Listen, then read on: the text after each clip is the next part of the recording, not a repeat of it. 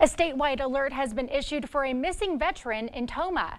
According to the alert, 51-year-old Shane Helmbrick was last seen Friday at a group home in Tomah. Helmbrick is court-ordered to live there due to a 2016 first-degree intentional homicide case in Eau Claire County. Authorities believe he may be driving his parents' car, a green 2003 Toyota Avalon. He is white with blonde hair and blue eyes, and he weighs 210 pounds and is 6 feet tall. Helmbrick was charged with the shooting death of his neighbor, but was not found competent to stand trial. According to online court records, he had a hearing that was scheduled for today. Police say if you locate Helmbrick, use caution as his mental status is currently unclear. He also has a history of not liking law enforcement.